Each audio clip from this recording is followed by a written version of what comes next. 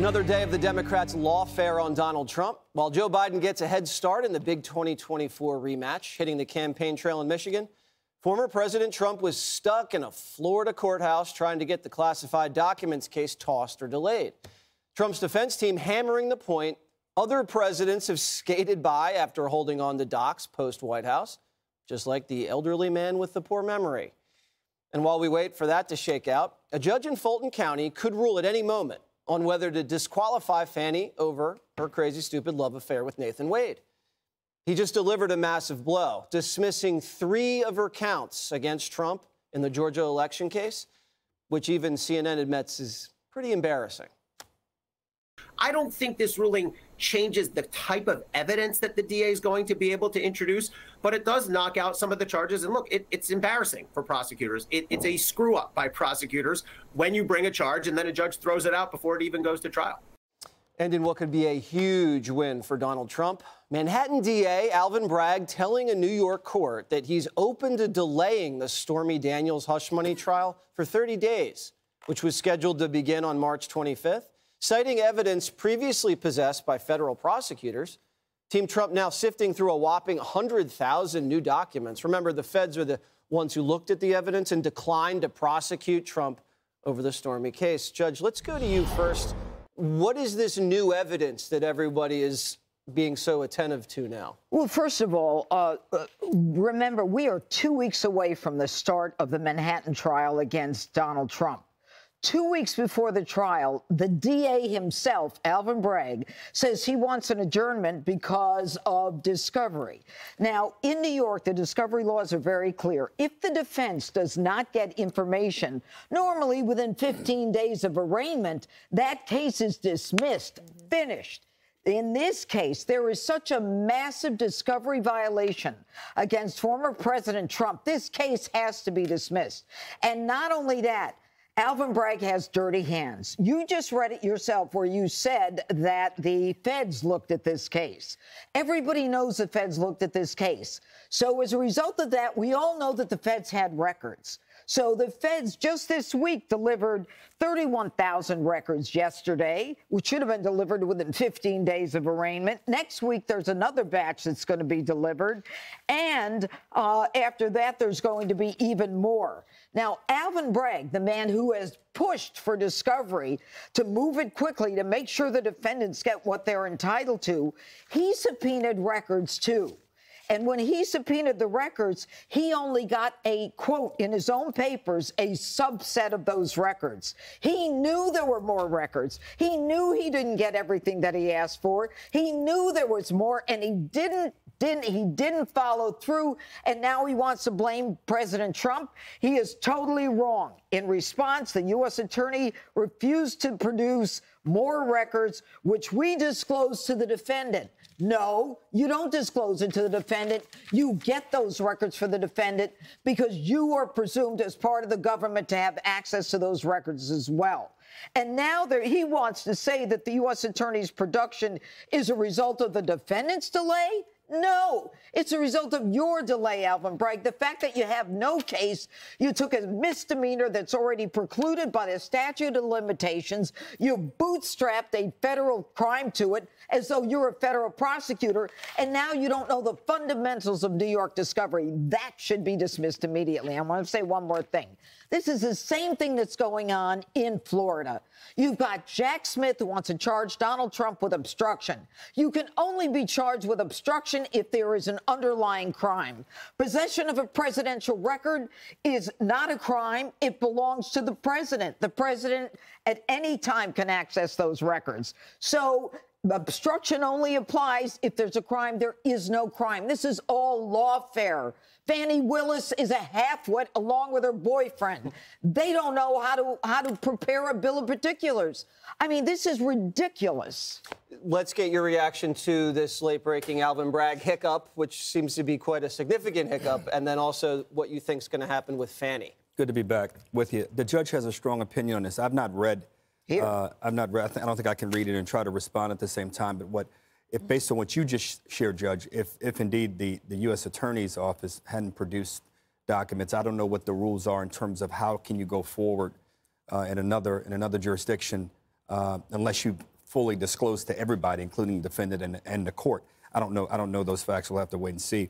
I think President Trump is also down in court today, I think down in Florida, before Judge Cannon's court. His team is urging that the case be dismissed there.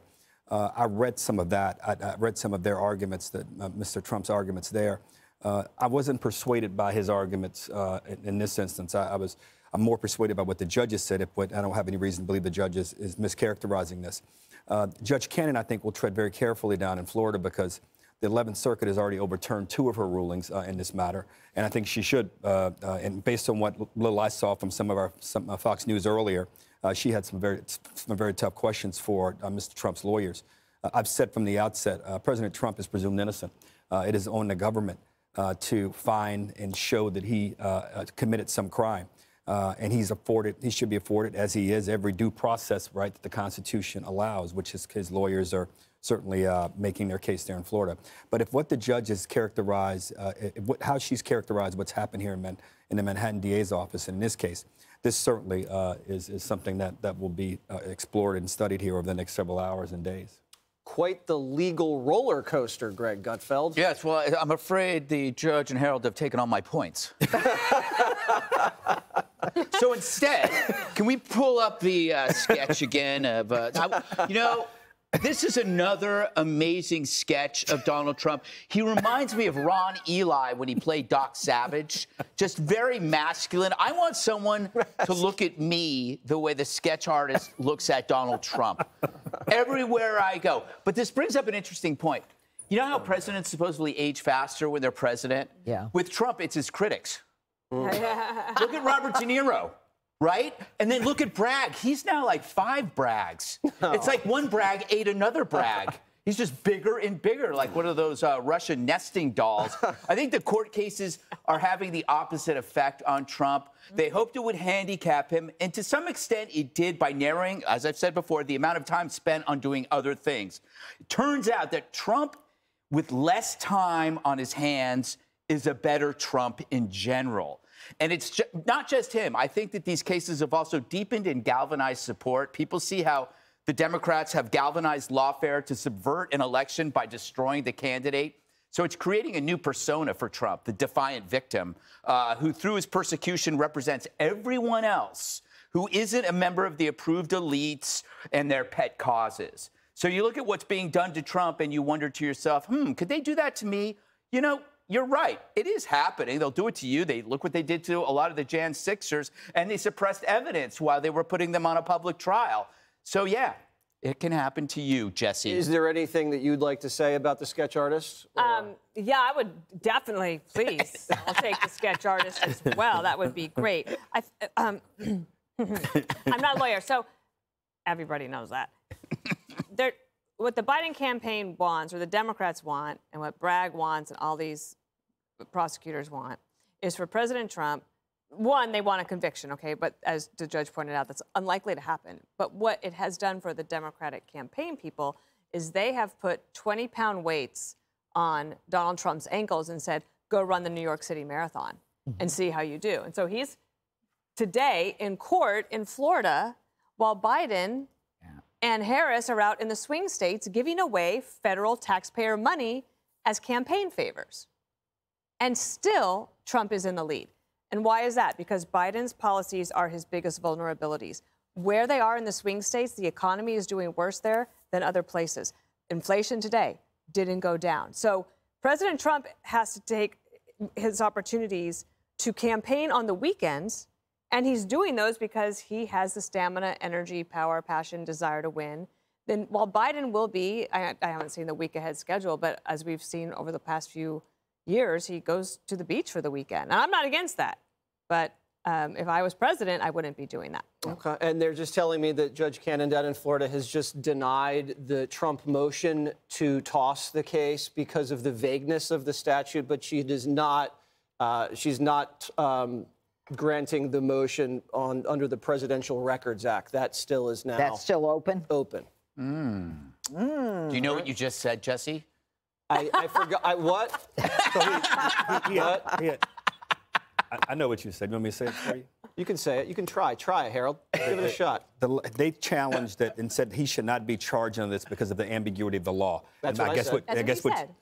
And I guess what she said is that the law is not ambiguous, and I'm not going to toss it. That's what she said. And That's she what said, she said. But I'm holding. But she said, I'm holding on the presidential records aspect that I just talked about, and I'll give you my decision later. Thank you for that, Judge. Not Harold. Up next, the violent gangs wreaking havoc in Haiti could be coming to America, and Joe Biden isn't stopping them. Hey, Sean Hannity here. Hey, click here to subscribe to Fox News YouTube page and catch our hottest interviews and most compelling analysis. You will not get it anywhere else.